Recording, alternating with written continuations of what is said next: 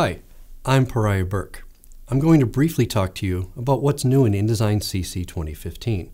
The CC 2015 release adds a lot of nice little features and a couple of really good big ones and some improvements. Specifically, starting with new features, CC 2015 adds Adobe Stock, Adobe's new stock photography agency that it acquired, a very large stock photography agency, and it's now integrated directly into InDesign. You can now use images inside table cells in a way that's different from the way we did it yesterday, in a way that is much more intuitive and a whole lot easier to deal with. Trust me on this, and I'm going to show you exactly what I mean very soon. There are also paragraph shading, which is another excellent new feature for something that we've had to do a workaround on for years. Now, no more time-consuming, clunky workarounds. The feature is built right in.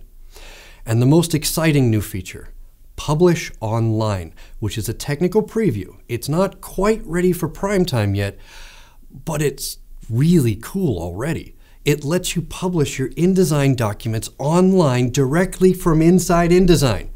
And they work on any device that understands modern web technologies.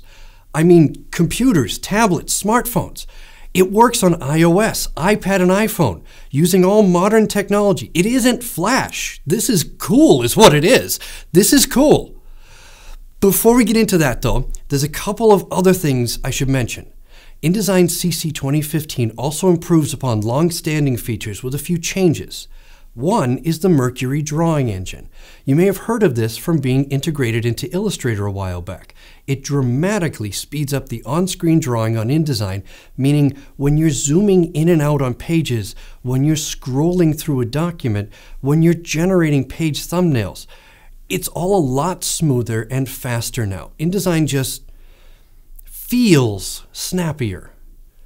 There are a couple of minor but quite welcome changes in the export dialog for print PDFs. You can now choose viewing and layout options just like you could already for interactive PDFs, just like you could inside Acrobat for all PDFs. Now you can choose them directly inside the PDF for print export dialog within InDesign. That means you're even less likely to have to tweak a print-ready PDF exported from InDesign in Acrobat. Creative Cloud Libraries, which was introduced a short time ago, now lets you sync more.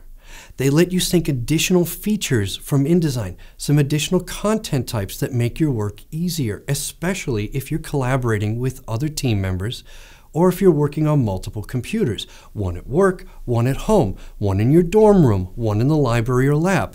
It makes staying in sync easier.